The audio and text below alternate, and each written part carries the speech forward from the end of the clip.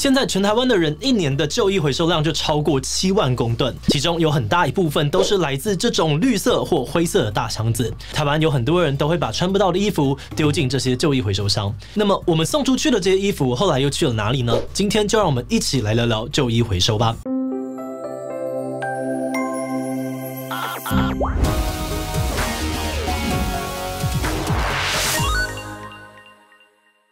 Hello， 大家好，我是志祺。冬天又到了，每到岁末年初或是换季的时候，很多人都会顺便整理衣柜，清出一些再也穿不到的旧衣服，然后打包丢到离家最近的旧衣回收箱里。所以也常常会看到这些回收箱被塞爆的画面。那我们的断舍离好帮手旧衣回收箱遍布全台各地，在分布最密集的台北市呢，就有1117个据点，相当于每平方公里就有超过4个回收箱哦，数量比 7-Eleven 的门市还要多。根据统计，2021年全台湾回收了高达7.6万吨的旧衣服，也就是将近500架波音747的重量。但你有没有想过，那些被我们丢进回收箱的旧衣服到底都去了哪里？真的有被回收利用吗？今天这集是我们频道会员许愿池选出来的题目，我们会介绍旧衣回收箱背后的运作流程、台湾旧衣回收箱的状况以及整个产业的发展历程。那在开始讨论之前，我们还是按照惯例进一段工商服务时间。4年一度的世足赛即将到来，但你知道吗？在光鲜亮丽的比赛背后，有很多人正在被剥削、迫害，甚至丧命。今年的主办国卡达是个依赖移工的大国，这次世足赛也请了大量的移工来工作，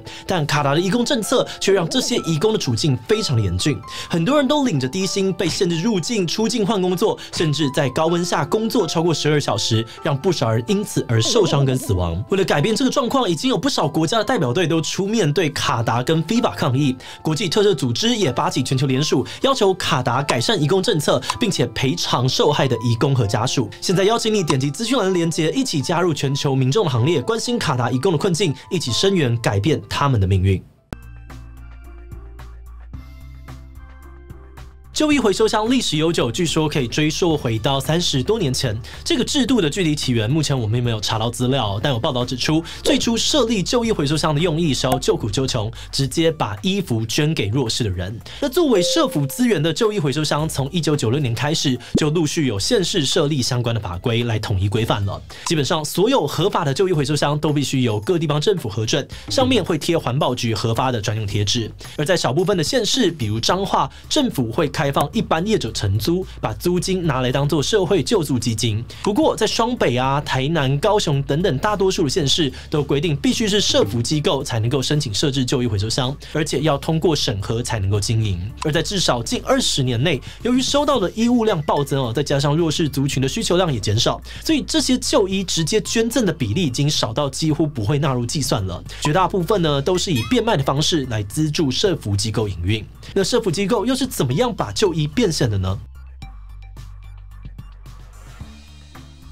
经营回收箱的社福机构，有些会自行成立回收厂，比如中华民国伤残洪恩协会，在树林就有一家回收厂，并且聘请弱势身心障碍人士来整理分类。有些则是直接委托旧衣回收业者把衣服卖给他们处理。像是北部最大的旧衣回收箱九泰，就长期跟多个社福机构合作，也聘请了一定比例的身心障碍人士，从回收、分类、专柜出口到清运一手包办并固定支付费用给合作的社福机构。那以标准的 SOP 来说，负责经营的机构会定期去收这些回收箱里面的旧衣，有的是3天一次，甚至有的地方每天都会收一次。而收到之后，就会送往回收厂，用人工的方式进行初步筛选。衣服状况比较不好的，像是破洞磨损、严重泛黄、起毛球的，一部分会拿去降级使用，做成抹布之类的产品，而另外一部分则直接作为垃圾送去焚化炉。那至于这些衣况比较好的有少部分呢会是社福机构直接在国内的二手商店义卖，但最主要的流向还是低价贩售到非洲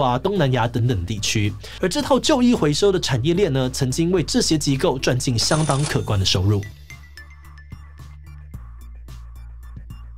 有业者表示，在10几年前收到的衣服不能用的大概占了30%，要作为垃圾销毁或是降级使用，而另外的70%可以直接作为二手衣销售。那因为台湾买二手衣的风气不是很兴盛内需部分占的比例很少，绝大部分还是以外销为主。早期最大的出口地呢是中国，后来中国经济崛起，需求也渐渐的降低，业者也陆续把市场拓展到非洲等地。2011年，台湾的旧衣回收产业达到了巅峰，一整年出口将近7万公吨的衣服，年产值高达了5.7亿元。有业者形容当时旧衣回收产业根本是暴利，不仅需求量大，而且成本也很低，甚至还被媒体称作是无本生意。因为当时运费便宜而且收到的衣服品质都不错，垃圾处理的开销少，也能够卖到比较好的价钱。有业者说，当时他们1公斤大概可以卖8元到12元，收益相当的可观。像是刚刚提到的洪恩协会回收厂呢，以前在全台一共有5000多个回收箱，每个月净收入上百万元。而彰化政府当时出租的回收箱，月租费高达了1600元，也有许多的业者抢着租。甚至呢，因为旧衣回收太有赚头还有一些人为了抢分一杯羹，自行设立未经政府核可的回收箱。不过10年之后，这些曾经人人抢的旧衣，反而成了一块烫手山芋。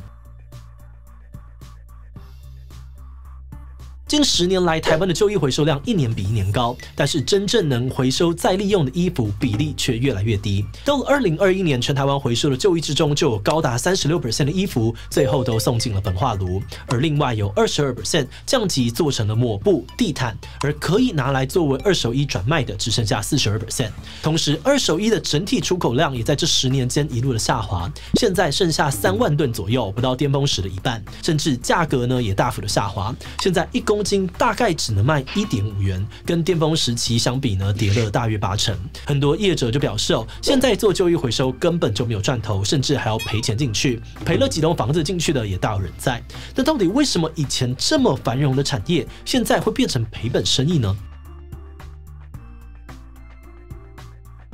旧衣回收产业之所以会变成赔本生意主要的原因有3个。首先是随着各国的经济崛起跟政策转变，导致国际二手衣市场的需求减少，竞争者也变多。尤其曾经的最大出口对象中国，后来不止不再卖旧衣，还开始出口更廉价、更大量的旧衣，让台湾少了个客户，多了一个竞争对手。再加上近年来许多非洲国家为了保护国内的成衣业，限制二手衣的进口，导致台湾旧衣外销的价格还有数量都越来越低。而第二个原因呢，则是因为衣服的品质下降。随着快时尚的兴起民众买得快也丢得快，导致台湾的旧衣回收量屡创新高，从2011年的3.3万公吨，到了2021年就涨到了7.6万公吨。而且这些衣服大多来路不明，品质不佳，耐用性很低。有业者就说，过去是70%的衣服可以拿去卖，现在呢，则是有70%都是垃圾，品质差到没有办法卖。而更惨的是，不管是能卖的或是不能卖的衣服，业者都得要花钱处理，而且是越来越多。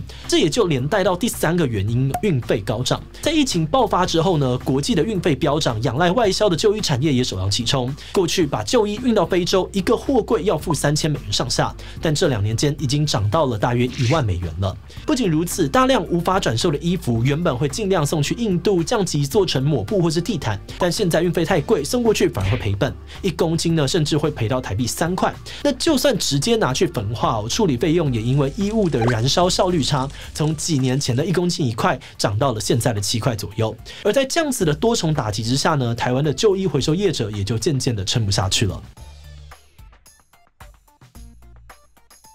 近5年来，旧衣回收厂出现了一波倒闭潮，大型回收业者很多都已经收掉旧衣回收的业务，而专门做旧衣回收的中小型厂商也几乎都关门了，剩下的公司则都在咬牙苦撑。过去在全台经营5000个回收箱的洪恩协会，现在只剩下不到150个箱子。他们还表示，虽然考量到弱势员工的生计，回收厂还在硬撑着，但可能再做1-2年就真的做不下去了。业者纷纷退场，甚至彰化的回收箱，最后即使月租金砍到500以下，也没有人要租，甚至有厂商宁愿付毁约金也要马上停运。后来彰化只好把旧衣回收箱全部撤掉，改由环保局的垃圾回收车收旧衣。而且除了彰化之外，南投也在2020年正式停办旧衣回收箱业务。而台东环保局今年表示，未来市区有80%的旧衣回收箱据点都会撤除。此外，还有许多其他县市都陆续的在撤点，就连台北也从大约5年前的1300多个据点降到现在的1100多个。在网络上面也可以看到有不少民众反映说，旧衣回收箱越变越少，旧衣不知道该如何处理。而询问环保局得到的回应，多半是请民众交给资源回收车，或是依照一般垃圾处理。我们觉得旧衣回收箱最初的利益其实是很好的，把还能穿但自己穿不到的衣服捐出去再利用，也能够帮助到需要的人。只是随着时代的改变，需要旧衣的人变少了，捐的衣服也不一定能够帮到他们，甚至太多的衣服还可能制造更多的问题，所以旧衣回收箱的数量也渐渐减少了。或许有一天，旧衣回收箱会从我们的生活当中完全消失，变成另外一个时代的回忆也说不定。那话说回来其实还是有很多业者正在想办法消化过量的旧衣，比如研发分解赛制的技术，或者是推广国内的二手衣买卖。不过目前的成效都还很有限，所以有蛮多人觉得根本知道是要改变人们买衣穿衣的观念，抵制快时尚产业把衣服变成消耗品的状况。那我们也发现其实自己衣柜里面最喜欢的那几件衣服，可能穿个5年、10年都不会丢掉，但也真的有很多件衣服其实根本就没有穿过几次，完全不知道当初为何要买，但每次逛街逛网拍的时候，还是会不小心手滑乱买一些穿不到的衣服。所以我们团队里面有些人做法是限制自己1年只能够买几件衣服。那有了具体的扣打之后，每次要买衣服之前，可能就会更审慎的思考，比如去想自己是不是真的需要它，能穿这件衣服的场合多吗？品质好不好？耐不耐穿等等。不过这也只是我们个人的经验分享啦，未必适合每一个人。大家如果有什么其他方法，也都欢迎在底下留言分享哦。好的，那最后想问大家你有穿不到的衣服吗？平常都是怎么处理的呢？有很多常常会忍不住冲动购物，衣柜塞爆了呢，就会拿一大堆去回收，比多少有如果都尽量拿去修补或是改版型，真的没有办法穿的才会丢掉。所以我现在买的衣服都是我会穿到的，不太会有穿不到的状况。其他请留言告诉我们吧。最后，如果你喜欢今天的影片，欢迎分享出去，让更多人认识台湾的旧衣回收产业。此外呢，也可以点击这个地方看垃圾分类有用吗？以及东南亚的垃圾危机。那么今天的志祺七七就到这边告一段落，我们就明晚再见喽。